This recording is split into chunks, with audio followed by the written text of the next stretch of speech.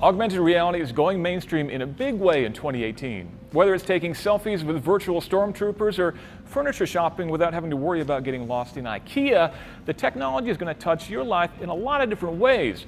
But Porsche wants to do something a little bit more practical, and it starts with a pair of glasses.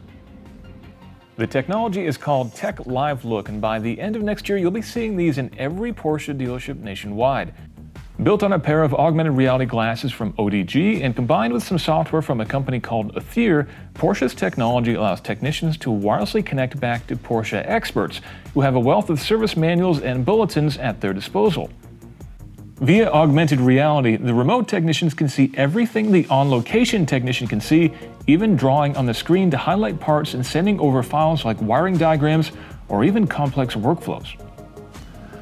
All right, I'm having some flashbacks to my time with Google Glass, but the interface is actually quite a bit different here. We've got two displays instead of just one like Glass, and they're much larger and right in the center of my field of view, so things can actually be projected on what I'm looking at. Now I've got a little touchpad up here, a little bit like Google Glass, but there's an on-screen menu interface. And through here I can load up documents, so I can look at PDFs and service manuals and that kind of thing.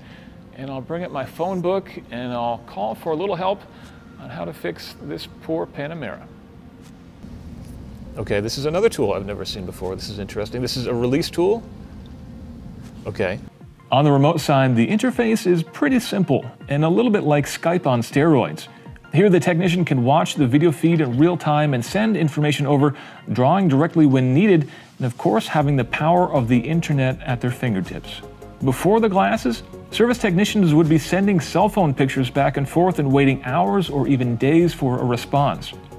Having this direct communication, Porsche says, has a 40% average reduction time in the amount of time it actually takes to fix their cars, not only making the fix cheaper, but getting those cars back in their owners' garages quicker. This is why Porsche isn't too bothered that each of these pairs of glasses cost $2,750.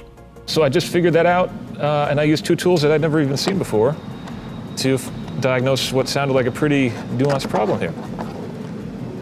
That was pretty cool. Now, I've done a fair bit of shade tree mechanic work in the past, but starting with an error code like that, it probably would have taken me over an hour of digging through service manuals just to know where to begin, never mind learning how to use a tool like this that I've never even seen before. And that's the genius of a headset like this. A technician can get all the information they need beamed right into their eye, and that's exactly why Porsche wants to put these in every one of their dealerships by the end of next year. So the next time you take your car into the service station, don't be surprised if the technician starts by entering the Oasis.